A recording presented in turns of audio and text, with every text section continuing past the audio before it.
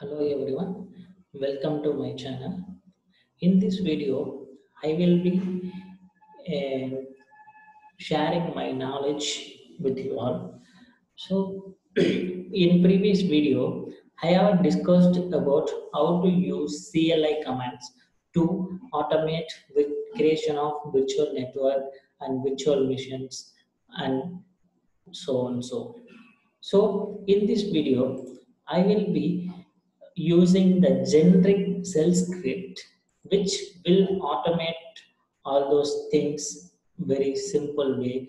You have to do the simple thing is just just open git bash and type the file name of this script and enter. This script will take care of all those things. So let's go into the video furthermore. So as discussed here, if you see, I have I am creating the resource group and location. Here I made everything as generic. You can pass through with the parameter resource group and location.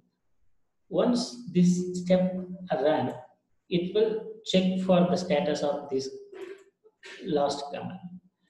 If it is 0, then I have the function called check status. If it is 0, then it will go to, suppose if it is 0, 0 not equal to 0, then it's error. Okay.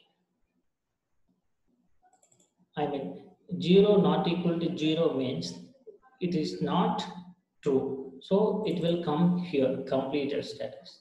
Suppose if the command throw 1, then it says error, then it will come out of this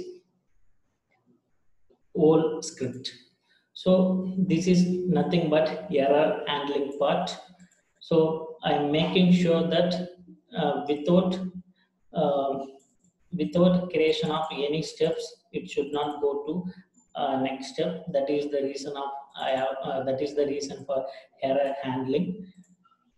I have placed error handling step for each and every step, and then as discussed earlier, resource creation of resource group and virtual network name, and then virtual machine name, and then from this virtual machine name, I am getting the IP address, public IP address.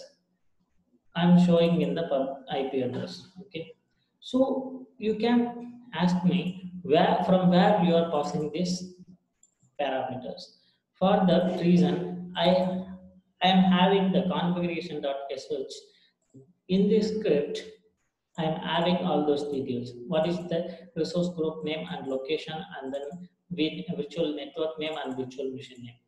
If any situation, if you want to modify the resource group name and VNet name, virtual network name, you no need to go in the script modify the things. That is the main reason for configuration script.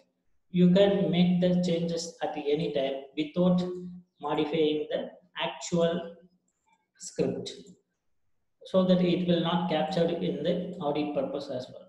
So I will be sharing this code in the description of the video. Hope this video will helpful for you guys. Thank you very much.